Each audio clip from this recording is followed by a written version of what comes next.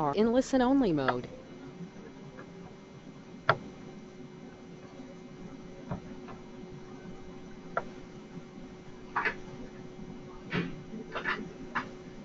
Hello everyone and welcome to the webinar. Today's topic is what to do after engineering. So we selected this topic because a lot of Indian engineering students, because most of the Indian students, they go for engineering, which is very popular in India. But what happens, what we have seen in the last few decades, or maybe in the last 5 years especially, when they are in the final year of B.Tech or after completing their B.Tech or BE, they are quite confused that shall we go for M.Tech or MS, or shall we go for MBA. So that's why, I mean, we have chosen this topic today for our webinar series, and we would like to help some students and give them some suggestion. Okay, what are the options available and how we could choose whether to go for an MS or an MBA. So let's get started. So I would like to start like this. Say, if someone asks me, or if I ask you, like, where would you like to go for vacation this year? It is a summer time, and a lot of people go for vacation to different places in the summer. So it depends on your interest, on your lifestyle, or in your preferences. Say some people would like to go for a hill station. They would prefer going to a hill station, or maybe a beach, or maybe just taking a sightseeing of a town, a historic or old town, or maybe a road trip. I mean, quite the young guys, they like the road trip, especially the boys. I mean, no offense to the girls, but yeah, they like the road trip. Or maybe a forest, just close to the nature and enjoy the wildlife. And there is another genre which is called adventure sports. I mean, few people, they don't enjoy adventure sports. It could be monkey jumping, or air drive, or skydiving, or water sports. So it depends basically on your character, on your type, on your personality, where you would like to go for the vacation. So the same thing happens in case of choosing between MBA and M.Tech or MS. So it, as I said, it depends on your passion, on your interest, and also on your ambition, on your career goals, where you want to see yourself, say 5 years down the line or 20 years down the line, and what interests you. Is it the technical stuff or the business stuff which that interests you? So let's start with the Master of Science or Engineering, or say MS. I would categorize like that only today. So what is MS? So it's basically the further specialization in the field. It's like you become a subject matter expert. You become a technical expert in your field, and you don't need to focus on the business planning, at least on a daily basis. Suppose you are from a mechanical engineering background, so you can choose your specialization in the field of mechatronics, or maybe some maybe some other field. If you're from electronics and communication background, you might specialize in wireless communication, or maybe some other field. If you're from biomedical engineering background, you might specialize in say MRI or fMRI. So it depends what field interests you, and it's basically, it will be the technical expert. Now MBA is basically, is a systematic structured degree program, and it helps you to develop your business skills. So which include like the day-to-day operation of the business. You have to manage people and other resources. And how are the MBA programs? Well, MBA programs are quite practical. I mean, in abroad, I focus on the abroad MBA programs only today. So it's basically, they are more practical, interactive, and they put a lot of focus on finding solution to the real business problems. They so the candidates, that's why, because a lot of candidates ask us, like, why do the MBA programs in abroad need experience? Because I'm not sure that you might know or not, but MBA programs in abroad, they most of the cases, they need the candidates with work experience. It could be 2 years or 3 years or 4 years. There are some programs where you can enter as a fresher, but ideally, in most of the cases, you need to have at least 3 to 4 years of experience. In Europe, some of the prestigious schools may say Oxford, Cambridge, or HEC Paris, or IMD Switzerland. You might need more than that. Say you might need 6 years or 7 years of experience. So you have to look what's right for you, because after choosing your after focusing on your passion and ambition, you have to also decide, okay, what is the right fit for your profile and pocket. For masters in for MS degree, the entry requirements are you need to have a very good bachelor's degree. Maybe if it's a percentage system, then you need at least 60 to 70%. If it's a GPA, you need to have a really good GPA. Apart from that, if you're going to apply in US or a few programs in Singapore or Germany or maybe in Canada, you need to have a good GRE score as well to get into the MS program. And of course the IELTS or TOEFL, that's mandatory for any program in abroad in most of the English speaking countries, and like that. For MBA, now MBA you need a bachelor's degree, and as I said, you need to have work experience, at least 2 to 4. That's the average for most of the good schools. And as I said, for MBA programs in Europe, the bar might be high, and you need to crack the GMAT. I mean, on an average, you need a GMAT score of around 650, but it varies school to school. In UK, you might find some universities where you can be accepted with a GMAT score of 600, but for good schools you need more than that, maybe 700. It's same in the US. For the Ivy League schools, you need to have something around 720 or 730 GMAT score. So the bar is quite high, but in some schools the requirement is only 550. So you have to look around, you have to do your own research. Now let have a look at the cost. The MS degree, that will cost much lesser than MBA. I mean, ideally, on an average, it might cost to something between 3 lakhs to 20 lakhs, and there are a lot of scholarship available as well. But for MBA, as I say, they are very expensive. I mean, you can find programs with 15 lakhs to 20 lakhs, but some of the prestigious schools, the MBA courses are very expensive. I mean, it might cost you something like 50 to 60 or maybe 70 lakhs.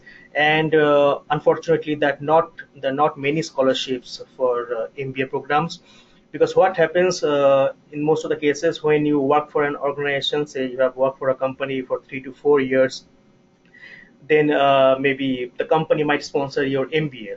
That's how some of the people they fund their MBA. Then they after finishing their MBA, they join back the company who funded them.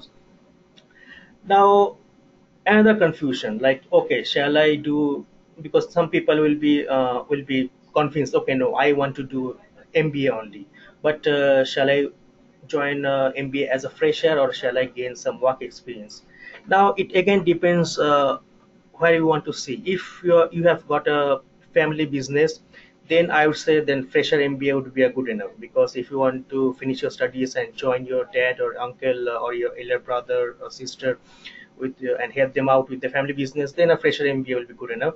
But if you want to join a corporate as manager or a blue chip company at a higher position, managerial position, then you need to do a MBA where the requirement was 3 to 4 years or 5 years of work experience. Because what happens in those MBA programs, because as I said earlier, it's quite interactive. So there will be a lot of case studies, there will be a lot of simulation. So you'll be presented with a business problem, and then you need to find a solution. And it will be a teamwork, it will be a group work. So basically, you and maybe you will be in a group of 4 or 5 students, and you will be provided with a business problem. Okay, see, you will be provided with the data, and you need to come up with a solution.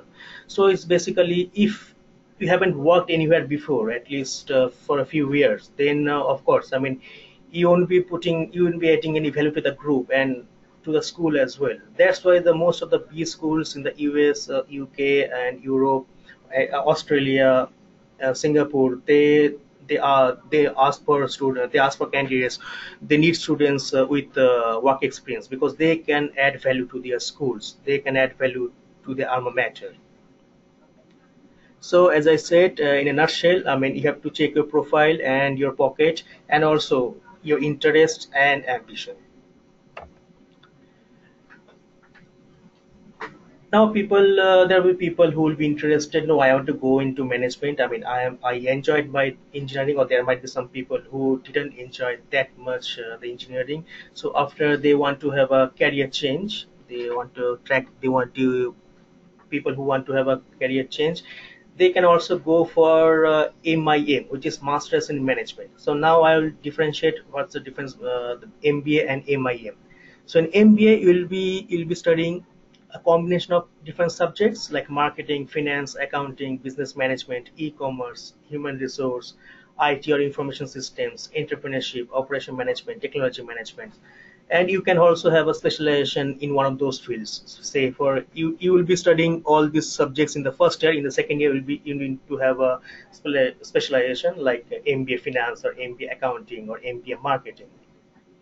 But people with less work experience or no work experience and with lesser budget, and if you want to have a if you would like to have a career change, you can go for the MS courses, say MSc management or MSc finance or MSc marketing, MSc business analytics. MSc business analytics is a very good course. I mean, it's quite close to MBA. Of course, these courses are not the alternatives for MBA, but it will teach you all the managerial aspects of the business aspects, and they are quite helpful.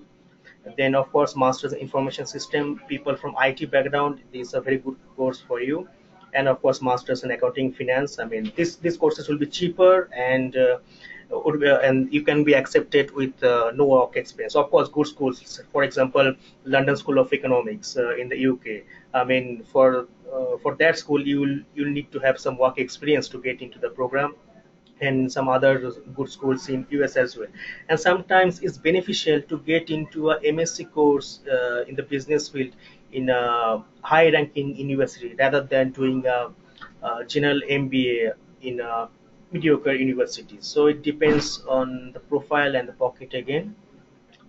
So far we have described the difference between MS and MBA, and of course between MBA and MIM.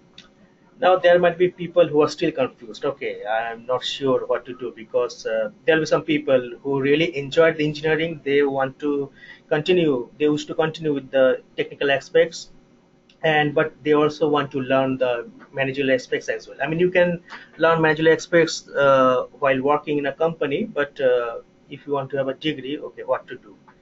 Then I would suggest let's go for a customization. So what are the customizations? So if you have a look, like you can go say for this. This is Barcelona, and just if you recap what I showed you in the first slides, you can have a lot of destination for vacation. So what happens in Barcelona? Barcelona is like quite a historic and old town, and it's the beach is close to the beach, so you can enjoy both the historic town and the beach, exotic beach, at the same place.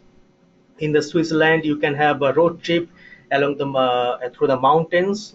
Then in the mountains, you can also do water sports or maybe some skydiving, and maybe if it's there's a lake or something, you can try the scuba diving, and you can also have some other kind of adventure sports like mountain hiking, rock climbing in the mountains. So you can customize your vacation like this, and same goes for management and engineering aspects. So for that, I would suggest this kind of courses: engineering management, masters in engineering management. This is ideal solution for the students who want to pursue both, who want to learn both, and or for those students who are still a bit confused whether to go for MS or MBA. These courses are excellent mix of technical and management aspects. And for most of the programs, I mean, if not most, at least there are programs where GMAT is not a mandatory, and the fees, the costing are quite are much lesser than the MBA programs as well. So this could be a very good alternative for this kind of people who want to study both engineering and management.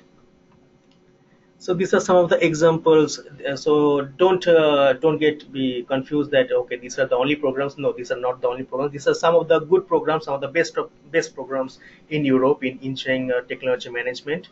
So as you can see, this is the first course from RWTH Aachen University in Germany. So it's MSc Management and Engineering in Electrical Power Systems. So it's a very good course. It's like you'll be studying in-depth technicalities of the electrical engineering, and also with managerial aspects. So this is a very good one. Then in the UK, from the University of Nottingham, there is the MSc Industrial Engineering and Operations Management. Then from the University of Warwick, again a very good university. It's a very has got a very good world university ranking. They offer courses in international technology management and also process industry business management.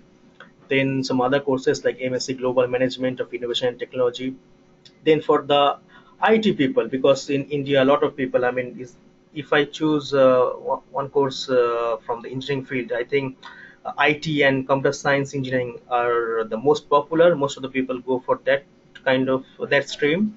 So for those people like who want to go into a consulting role after studying IT or computer science engineering, courses like this, MSc Management of Technology Information Systems, or Masters in Software Engineering for Industrial Applications, or MSc Software Engineering and Management, International Master in Management of Information Technology. These kind of course would be very beneficial because you'll be sharpening, you'll be improving your technical skills, and you'll be learning all the managerial aspects. You'll be learning uh, how to develop a business, getting the business planning and managing people, managing resources. So these kind of programs are excellent mix of both worlds. So these are quite balanced. So you can choose these programs, and these programs ideally like 1 to 2 years course. You will have an internship in a company, and the course fees are quite less. For example, if you're studying in Germany or maybe in Finland or Austria or Denmark, I mean the course fee will be much cheap. In fact, in Finland, there is no course fee.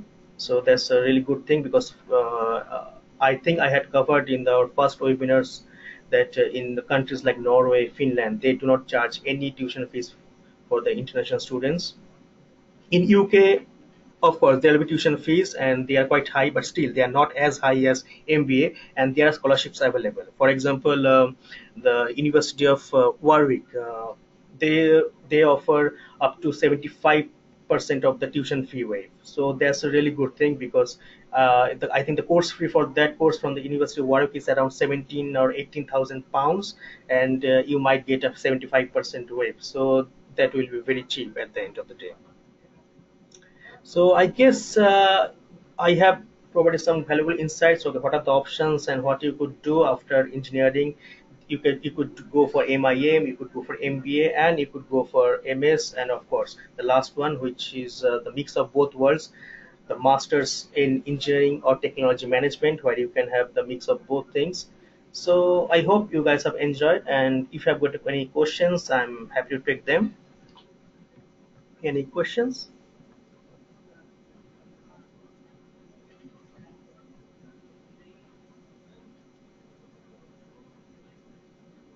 Any questions?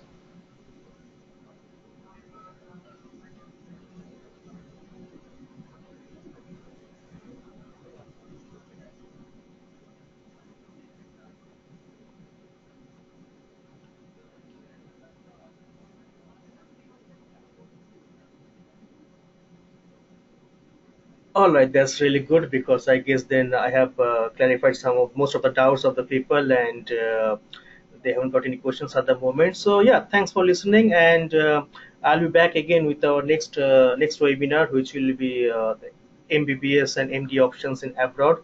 So till then, goodbye and thank you, and of course, good luck as well. So yeah, bye.